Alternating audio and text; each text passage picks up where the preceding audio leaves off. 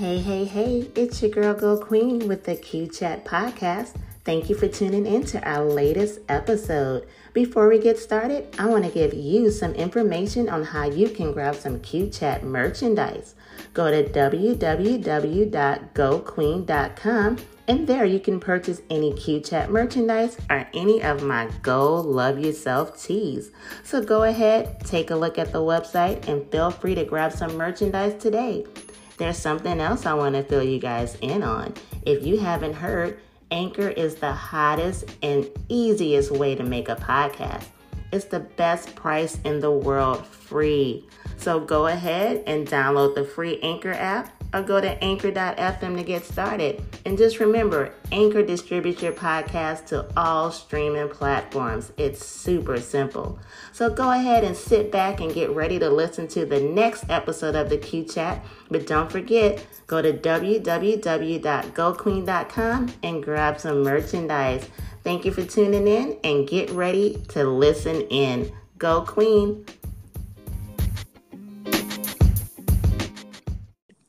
Hey, so we're recording a new episode of the Q Chat, and today is a really important one. If anyone has listened to any of my past episodes, I just looked at my social media page. They know that I'm very big on utilizing the right to vote. So right now I have a awesome trailblazer. Her name is Miss Kristin Richardson Jordan, and she's a third-generation Harlemite from the wonderful state of New York. And I want to give her the floor to introduce herself. She's running for a very important seat on the New York City Council District 9 for Central Harlem in 2021. And if she gets elected, she'll be the first Black lesbian on the New York City Council. So this is huge, guys. So I want to go ahead and give Ms. Kristin the floor so she can introduce herself and give everyone her background and her political journey. How are you doing today, Ms. Kristin? I'm great. Thank you for the platform and for just having me on today. I really appreciate it. I want to say for folks that I've had an interesting journey. You know, I've had a journey where I was so fed up with politics that I really had sworn off of being involved in much of any way. I did go vote because I had promised my great aunt that I would, and she was part of the fight to get us the right to vote. But I was very disenchanted with electoral politics until very recently, where I just have started to realize that we need to be the change, you know, if we want to see these things. And in my community of Harlem, New York, we have some of the highest incarceration rates in the city. The community is over-policed. The community is criminalized. And we also have high rates of poverty and homelessness that need to be addressed. The trash pickup in this district is not as often as trash pickup in districts downtown. There's just a lot of discrepancies and straight up white supremacy that has to be addressed. So I got in the race to make a difference, you know, and I'm hoping for support. So for anyone listening, if you're in the Harlem area, or even if you're not in the Harlem area, but you just want to support the cause, there's plenty of going on with this campaign. Wow, that is amazing. And I'm glad that you pointed out how, you know, you realize the problems in your community. And like you mentioned, you wanted to be the change. And I think that's all it takes sometimes for us, just like even right now, matter of fact, this is a perfect example, just a protest. You know, we're tired, we're fed up, and people are protesting. They're having their voices heard, and it's making a difference. You know, it's taking some time, of course. I mean, as we all know, with the situation with Breonna Taylor, you know, yeah, they passed some laws. We still want an arrest and a conviction, quite frankly. But, you know, just the fact that people are getting out there and making their voices heard, it does make a difference. So I know that one of your platforms, because I was trying to read up on you, and I have to say, I was like, oh my God, it's so much. I didn't even know where to start. Like, you have such a colorful background, and just you've done a lot. You know, like you've written books as well. And I know there's a portion on your website, which we'll make sure that we give everyone that link before we end the conversation. But you took something very important from Zora Neale Hurston, which was that the Black woman is the mule of the world. So even with that, I just feel like right now we've shown that voting is important. Have we all utilized it at times? And when I mean we, I mean community, not necessarily. But I know one of the things that took place, for example, when Hillary Clinton was running for office, they notated how many Black women had voted and how they were a good majority of the popular vote that she received. Before we go diving into your platform for Disrupt the District, I just want, if you can just from your political standpoint, like you notated that a change needs to take place. For anyone that's listening and, they may be riding the fence like, oh, my vote doesn't matter. There's no purpose of me doing this. Can you, from your standpoint, just stress the importance actually of voting, the importance of the Black vote, and especially the importance of the vote from Black women? Can you just stress that, for our listeners and give your perspective on the power of voting? Oh, yes, absolutely. I think we give away our power when we don't vote, and we give away our power when we assume that change can't be made. Because real talk, there are systems of oppression. There absolutely is white supremacy at play. There's patriarchy. There's homophobia. There are all of those things going on. However, there are also actual people in actual positions of power making actual decisions, policy decisions that affect our day-to-day lives. And when we get engaged with voting, and also with volunteering, and also with even donations, even like giving some here and there, you have to invest in the changes that you want to see. And now is definitely a moment. There are candidates running who are really about change. There is, I can speak for New York, there is some of the most diversity in the field of city council that we've ever seen. It is a little sad to say that if elected, I would be the first out Black lesbian or first out Black queer woman on New York City Council. I mean, that's sort of a commentary on where we've been in terms of Right. diversity. But there are candidates running like me who really want to see change. And when we look at some of the people who have achieved it, like we look at an AOC, or we look at an Ilhan Omar, or we look at a Rashid Tlaib, right? Or we look at Ayanna Pressley, that squad that is in the new Congress, they happened because of movement work. It's not just that one person running, right? It was a collective of people saying, we're going to help make this change happen. We're going to put someone and something different in the seat, and someone who holds different ideals and a different perspective in the seat.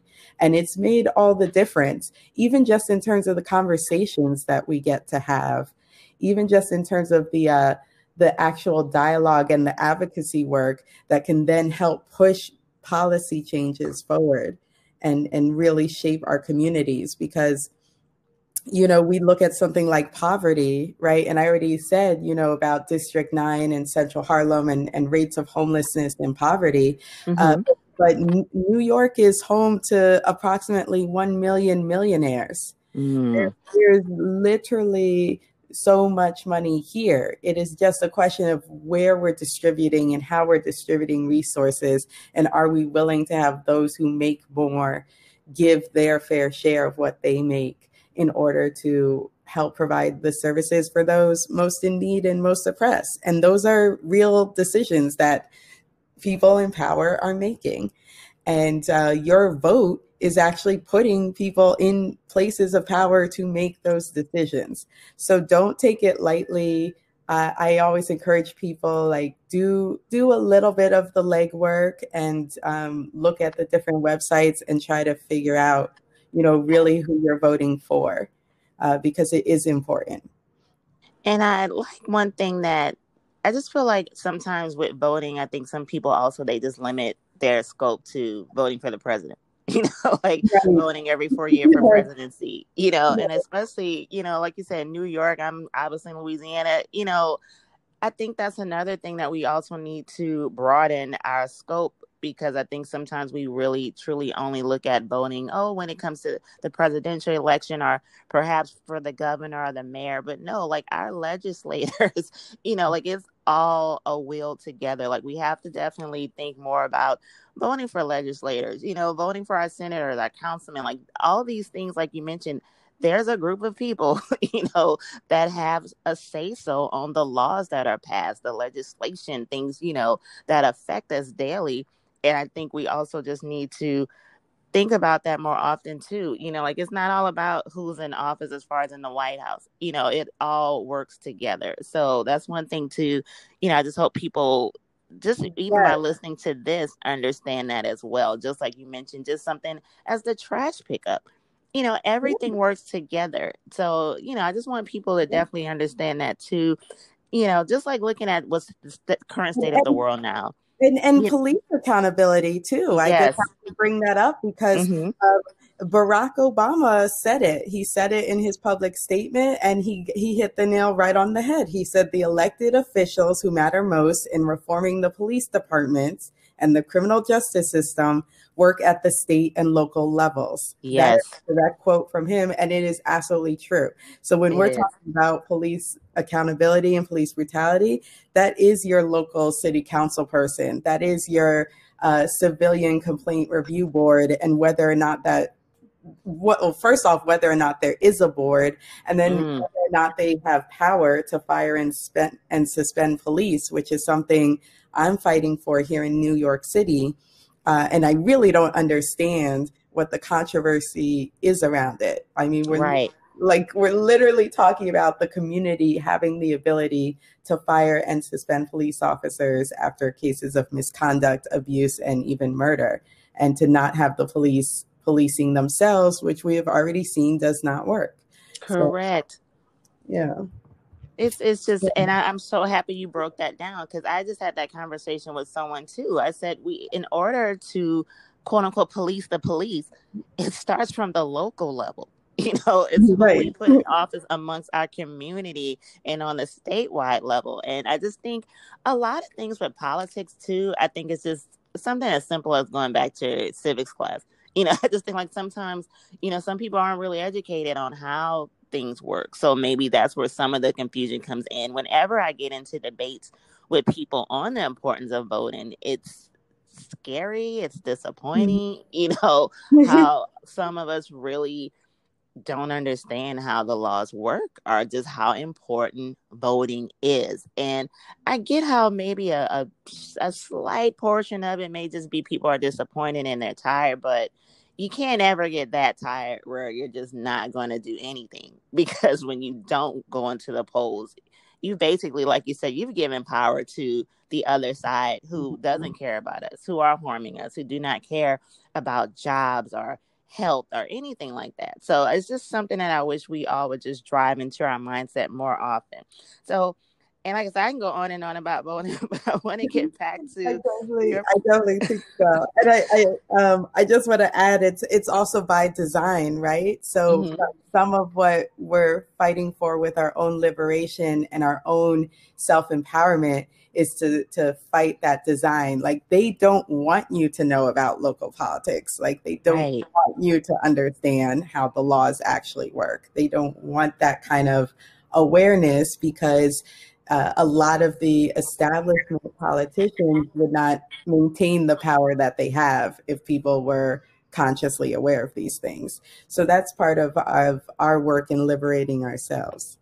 Right. And we definitely have to educate ourselves. Just like you mentioned, you notice what was taking place in your community and you're making an effort to make a change. So a lot of times, we need to do more than just post a meme or, or repost a news story. It takes that extra step. Not all of us, of course, are going to run for public seats. But as you mentioned, we can vote, we can donate, we can volunteer, we can make phone calls to our state legislators and say, hey, I have an issue with this particular situation, or just seek out with your community leaders and see what you can do individually to make a difference. So that's something that, another thing that we all need to keep in mind. And like you mentioned, it does empower us and it empowers our community, our families, their future.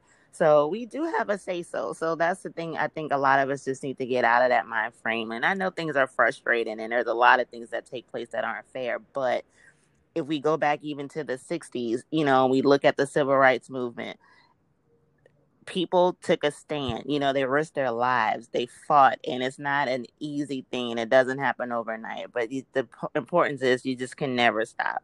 So one great thing when I was looking at your website regarding your campaign, you listed that your platform is to disrupt the district. So I wanted to definitely dive into your whole platform because I know with your disrupt the district campaign, it spells out your beloved Harlem.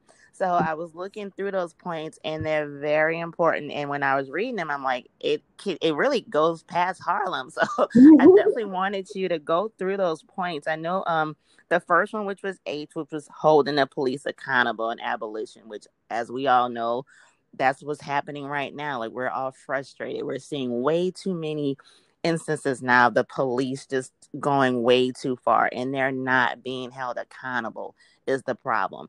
And I know I personally said this, obviously with George Floyd, that disgusted the country. But for a lot of people like myself, I'm like, okay, let's go way back.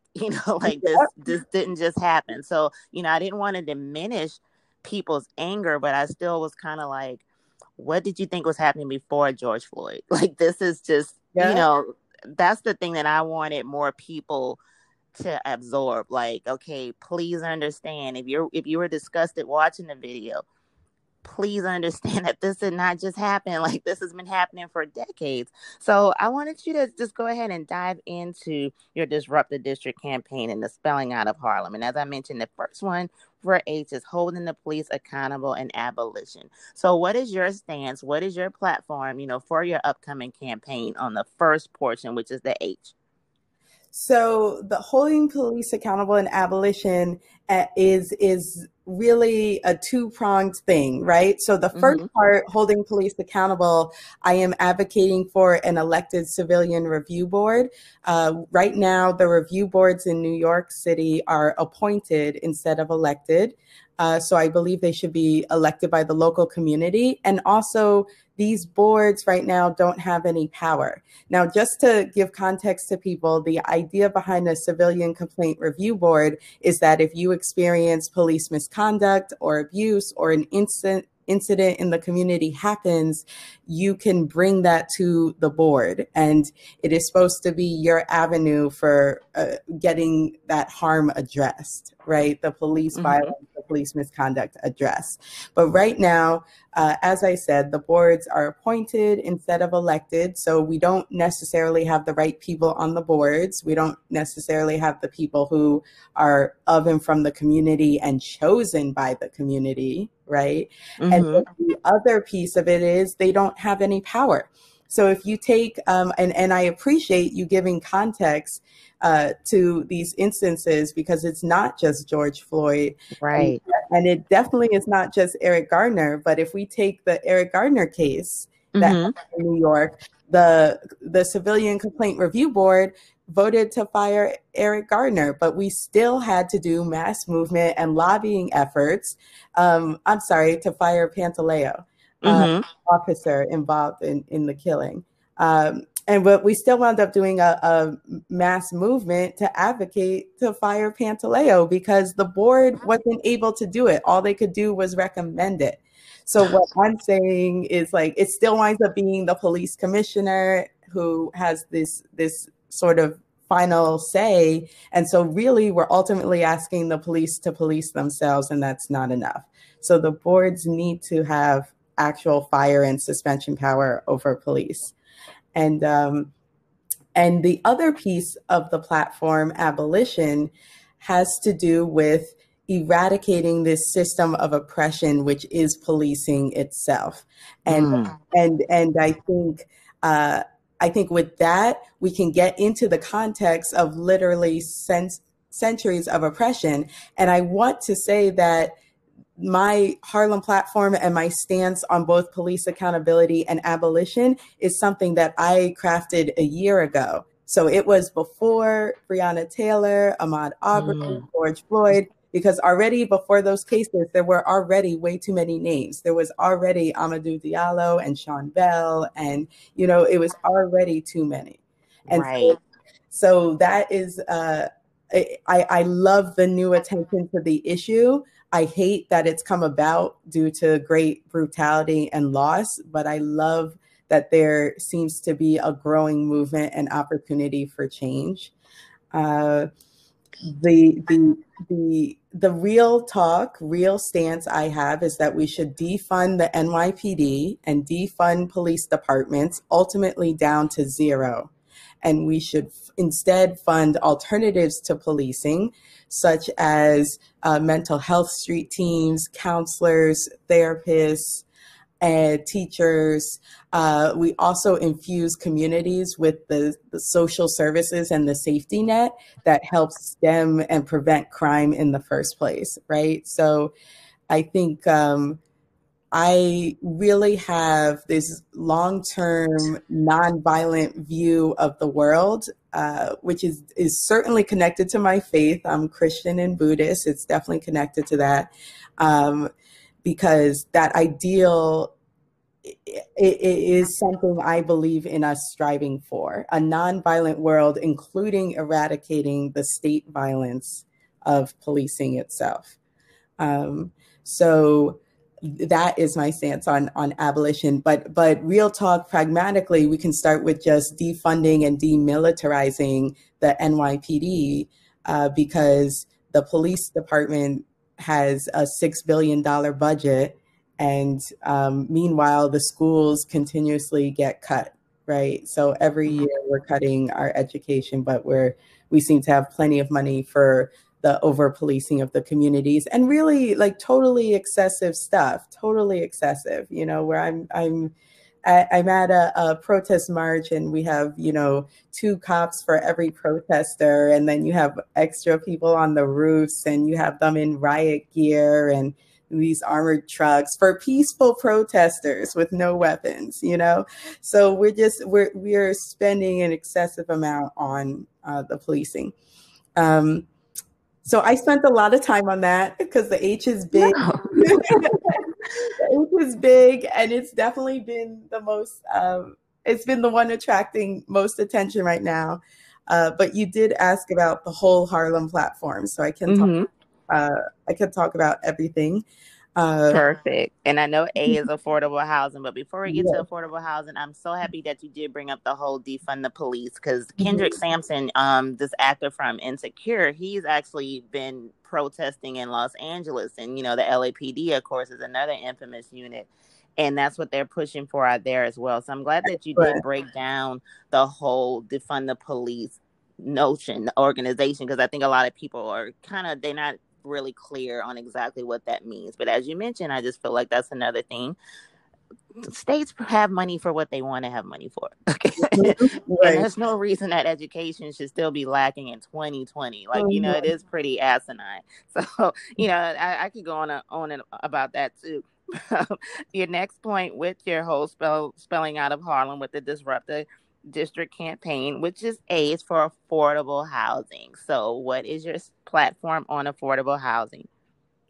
So we really have to address the gentrification that's going on in the neighborhood, and it's certainly nationwide, and we see it in Black and Brown communities all over the place. Oh, definitely.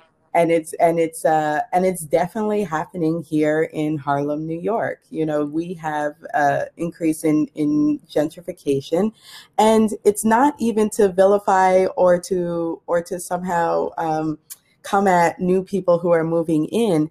It's really to attack the policies that are pushing people out, right? So I'm very clear about that, because what we have is we don't have enough rent control and rent stabilization laws. We're not regulating the landlords. We're not regulating the developers.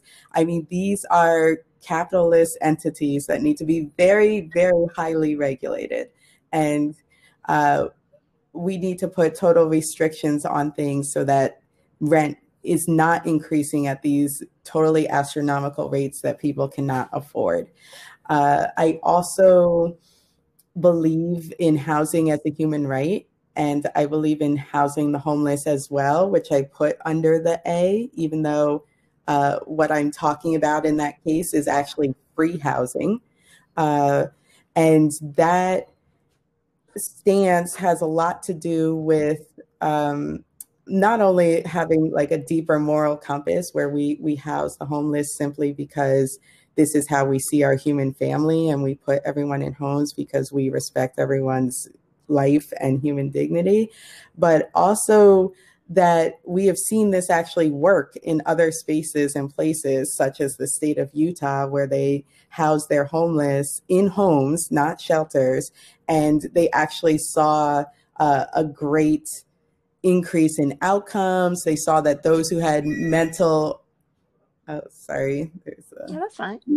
Um, they saw a great increase in outcomes. They saw that in cases of mental illness that people were seeking out help. They saw an increase in jobs for people who were formerly jobless because folks had the stabilizing factor of a home, right? So Mm-hmm. it actually wound up saving the state money because they wound up spending less on policing and less on emergency medical services because people had homes.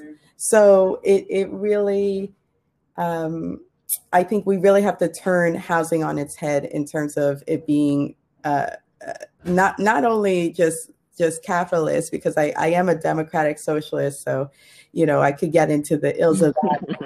But even just greed, like even just straight up greed, just like some people making a ton of money while others do not have a place to live. It's not acceptable, you know. It's not. I definitely agree with that. And I know gentrification is definitely taking place in New Orleans. I mean, that's my hometown. And so many neighborhoods, when I was a child, neighborhoods that you quite frankly wouldn't want to be in after dark. Now it's just unrecognizable in a lot of ways. And, gentrification isn't all that. But when it gets to the point where it's changing the aesthetic, and then on top of that, as you mentioned, certain areas like that I saw as a child, now it's like I couldn't afford to live there. It's just like what has Right. happened. So it just, I don't know, it just gets more to the point where we have to be more conscious of helping those who do not have. I think we've gotten into a thing just in this world where everyone's so comfortable with chasing the next dollar, which I don't necessarily Right. knock. But as you mentioned, we still have to look out for those that are left behind. Like, we really shouldn't live in a world where people are homeless and living on the street. And a lot of those people, they do have mental health issues as well. Some of them are veterans that have fought for this country, and they're homeless. Or a person should be homeless because, they lost their job. And, so many of us are living paycheck to paycheck. It's just so much that needs to be taken care of in order to help the next person. So, and once again, I think it's all a ever changing will. If there's a Yeah. lack of education, lack of jobs, okay, that also contributes to crime too. Like, it all fits in together, So it's just, if we could all get to the pulse of the situation and just make things slightly better, I think it would just make a difference in just how things are taking place in this country to begin with. So this kind of leads into the next one, actually, with the Yes, R, it with does. just redistributing wealth. Yeah, So let's yes, go it over the does. whole redistribution of wealth. Yeah, so the R in the Harlem platform is simply put about redistributing wealth to those most in need and most oppressed. And I felt the need to explicitly state it because sometimes you have people who have progressive policies or even radical policies, and they don't talk about where the money is coming from. I fully acknowledge that if I say something like we need to house the homeless, that then means that some level of money and resources is coming from somewhere to house the homeless. And yes, I am talking explicitly about redistributing wealth from those who have the most in order to create a safety net that is for everybody. And listen, I think what we need to really see and acknowledge is that our current system is based on exploitation, that it doesn't, it's not to necessarily vilify people, but to just understand that this wealth that some folks have did not come in a vacuum. that it came from the exploitation. And, really, if we get into it, the legacy and history of slavery and all the Mm.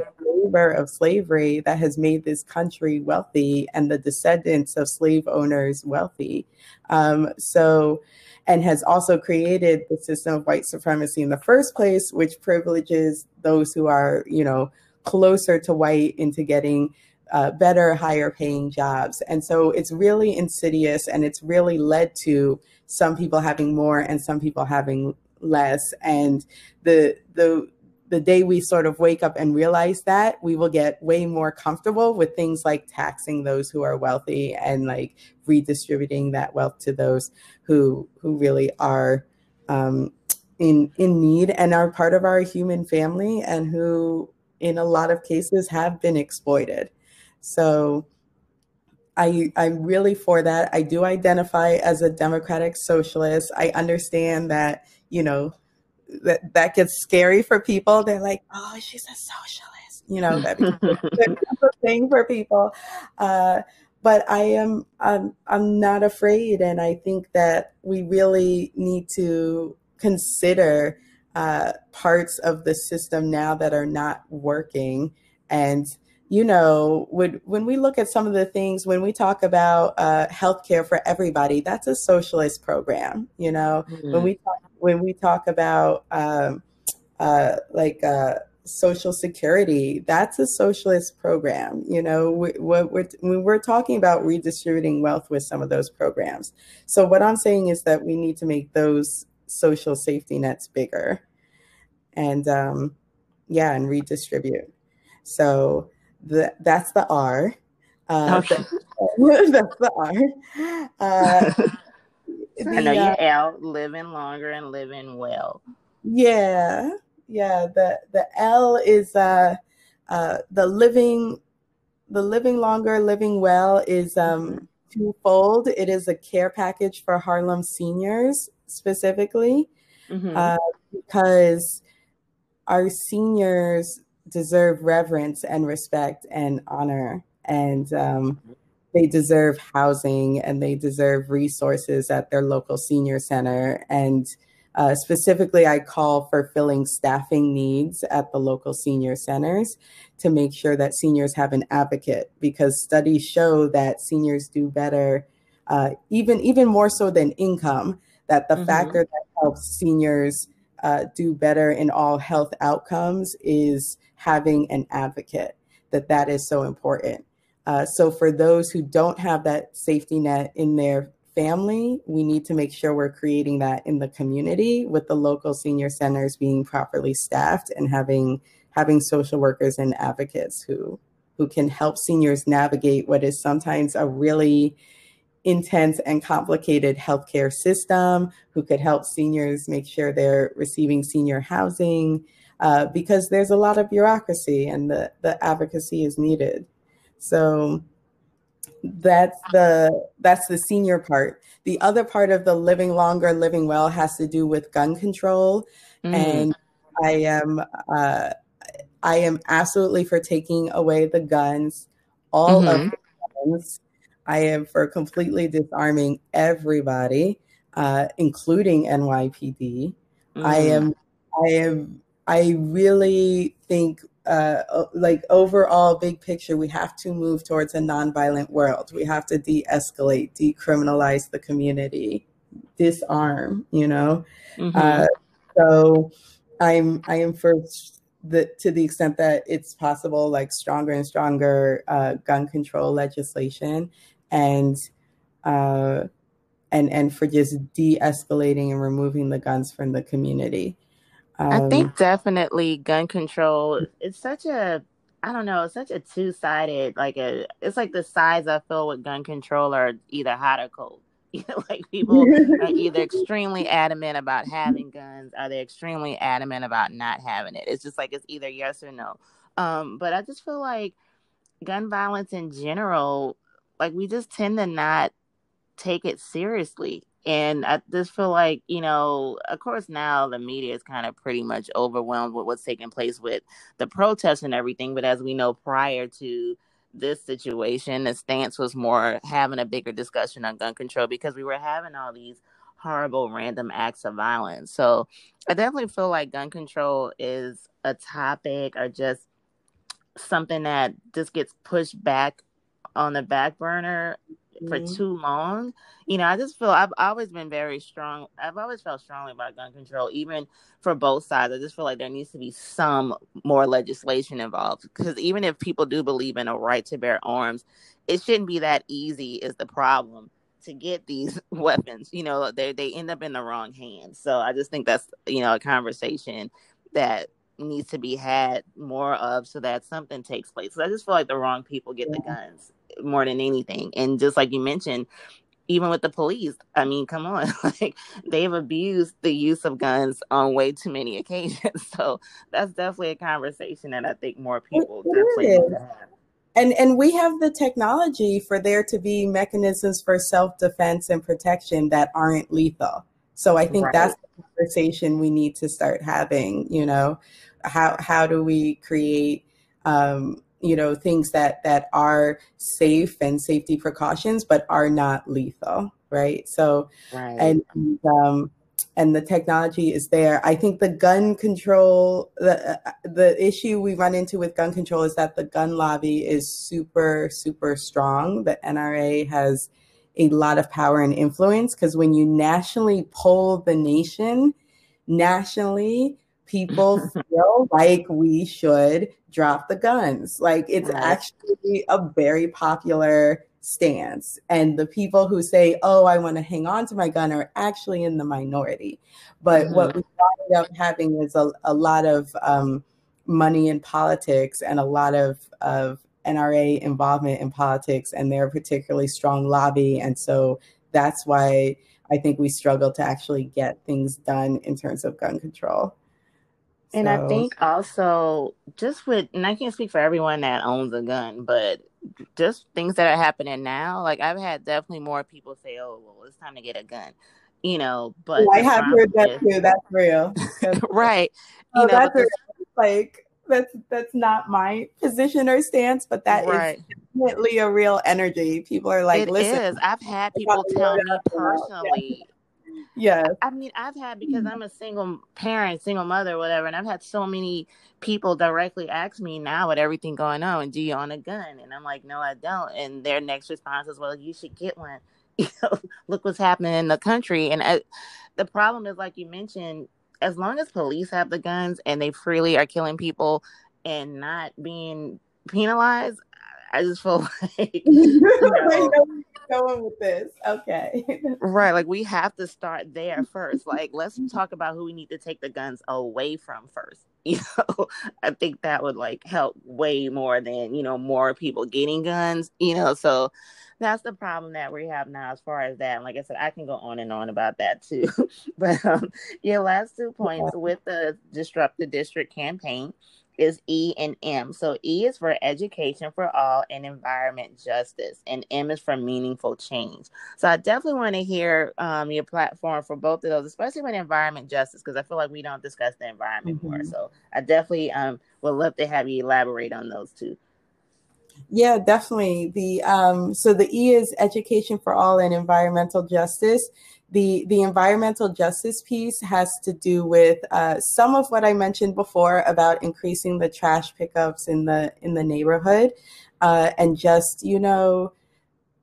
it's our community and it should look nice. And and not only just in terms of looking nice and taking care of the space, but we need to make sure we're recycling. We need to work on local composting, because our planet is in dire need. And that is what scientists keep telling us. And that is what, frankly, the youth, who are very tuned in and have been marching in the streets about climate justice, that's what they keep telling us, that they want a future. And right now, we have not taken the steps needed to keep the planet, and it's almost like Mother Earth is just screaming at us to get it together, because it's not a guarantee. It's not just a given. We cannot just keep polluting and destroying. We cannot just keep doing it.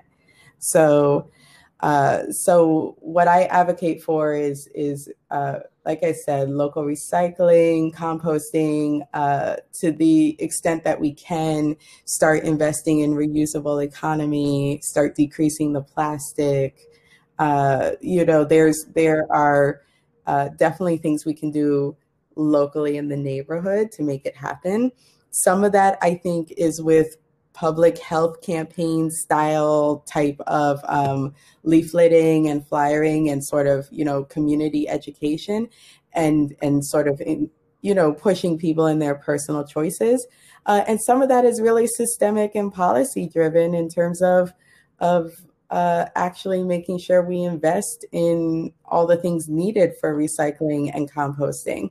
And then there is also a local proposal for a New York Green New Deal, which I definitely agree with, which is sort of modeled after AOC's Green New Deal, and has this radical reimagining of energy use, and how we invest in different technology for our energy use that is environmentally friendly and give people jobs at the same time while we're doing that.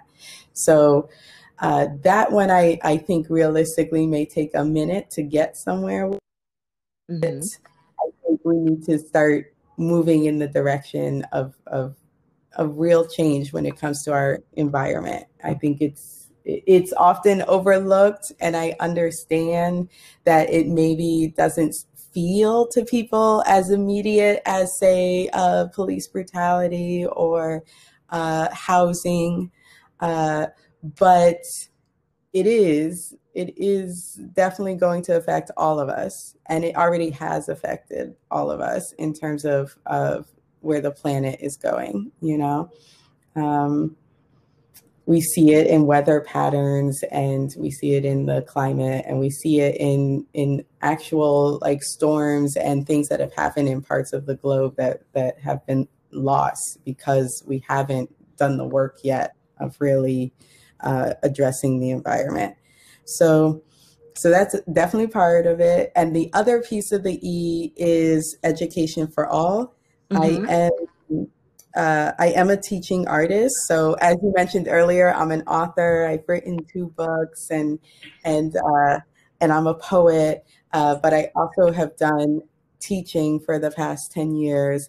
And part of what motivated me to run, amongst other things, is just witnessing things with the students and just witnessing how we continue to fail our kids over and over and over again. So the education for all piece is about that. It's about making sure that every student has access to real, full quality education, which really, we pay lip service to it and we talk about youth being the future, and we need to put money where our mouth is on that and actually invest in the Right. kid.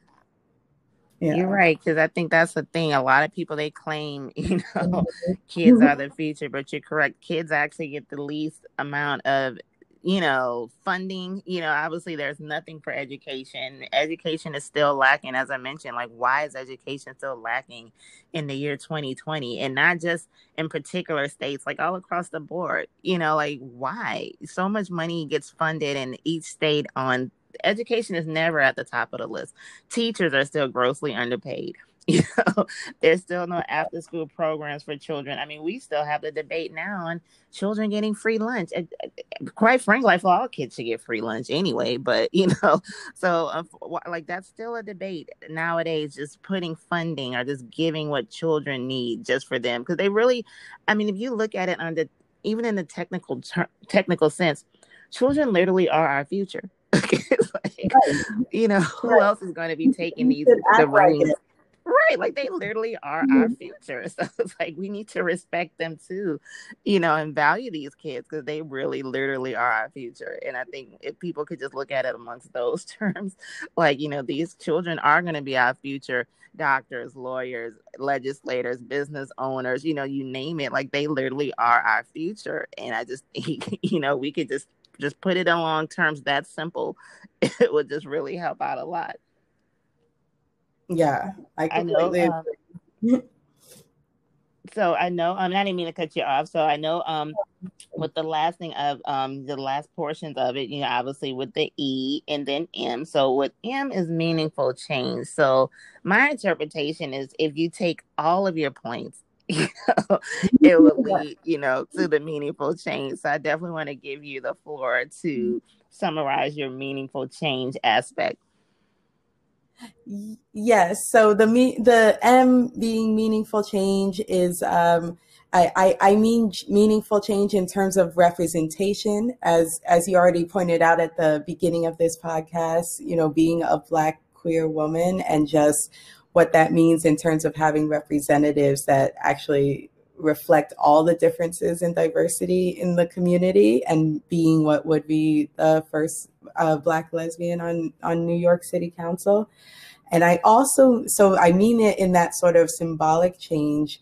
And then I also mean it in terms of substantive change from all the bullet points in the platform itself.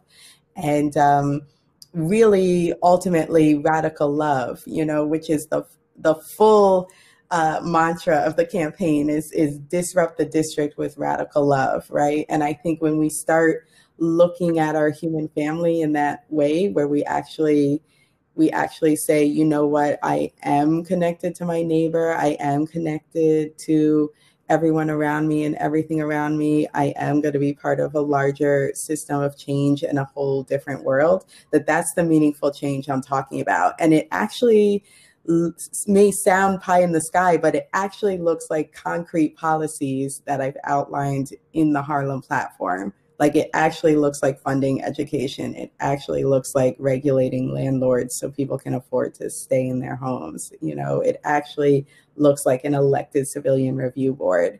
To be in a place of radical love where we're holding up everyone's humanity looks like certain things politically and policy wise. And that's the meaningful change that I am fighting for.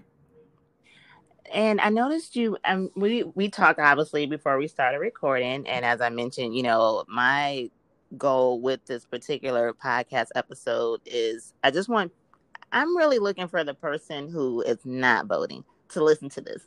Like, I want that person, to listen and just truly, truly take in everything you said and what we discussed and say, hey, I am going to register to vote. Enough is enough, and just see how each and every single person on this planet, we play a part in what's taking place right now. And even with the environment, with the police, with the laws that are passed, each of us play a role in that. So that's my personal goal for people that listen to this particular episode. I really, truly hope someone who doesn't vote listens and says, hey, well, they've made some good points. Yes, So Asha.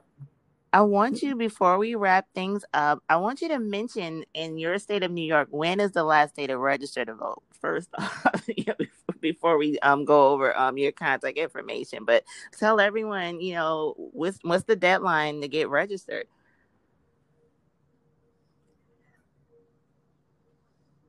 So you have to register by end of September. I am going to make sure I give you the exact date. Okay.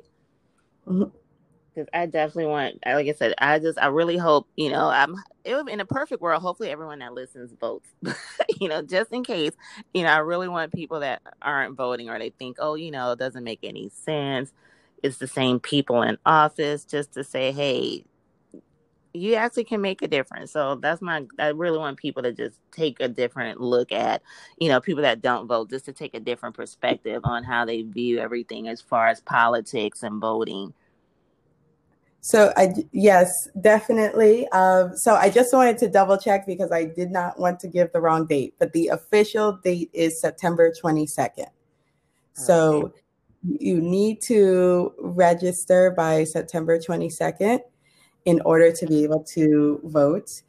We are going to do some local stuff here in the beginning of September. That's, voter registration drives and things like that. And I'm sure other parts of the country people will be taking that on. So I definitely encourage folks to register if you're not registered already. It is very easy, and there are simple ways to do it. And you can go even just to vote.org, and they have a whole bunch of resources and talk and can like work you through every step of like registering the vote. Or even if you're not sure if you're registered, or you're not sure where you're registered, or you need to update your registration or anything like that, vote.org has just a whole bunch of like free information. So I want to put that out there. And I would encourage folks to please take the time to look and see who's running in your area locally, because as we've talked about, it's not just the president, and some of these things that we see day to day in our lives have to do with our local representatives. So Right. make sure you're doing that.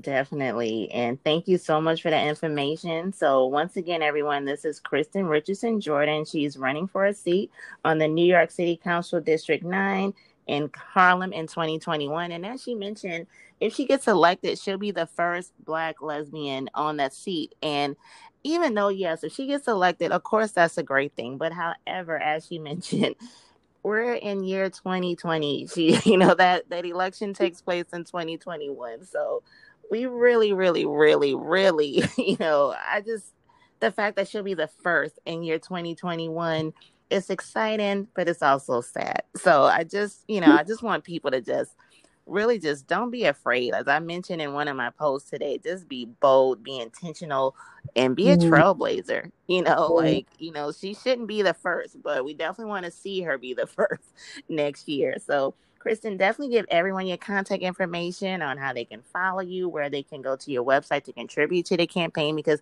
obviously we do have a lot of listeners, that do have some in New York, but some aren't. So just give everyone all your contact information, and no matter where they are, how they can support your campaign. Yeah, definitely. So as you said, my name is Kristin Richardson Jordan. I go by KRJ, and also Kristin for Harlem. And you can find me on all platforms as Kristin for Harlem. I will spell it out. It's KRISTIN. So 2 I's, because my eyes are wide open. Kristin. Kristin for Harlem on everything. If you don't live in the district but can make a donation, it is still a huge help. Even like those small, like $5-10 donations, even if it's just that, it does go a long way. And if you do live in the district, I would encourage you to get involved. If you live in New York, I would encourage you to get involved, because a lot of what I'm talking about and advocating for are citywide policies. So, you can find all the information, including social media links, at kristinforharlem.com. And thank you again for having me on this podcast. Thank you. This has been an awesome conversation, and I wish you all the luck and all the success. Like I said, if you win, like I said, it'll be great, but I wish you weren't the first, but it's better being the first than to not have that role at all. So we'll look at it that way. So, I'm rooting for you. I definitely hope that next year we can be, I can be sending you a celebratory message, or hopefully the pandemic is over. We can even go visit to Harlem. Like, I love what you're doing, and the fact that you looked at your community and you noticed some things that needed a change, and you took the bravery and the courage and the confidence to go ahead and be a change. So I salute you, and thank you so much for being a part of the podcast. Thank you.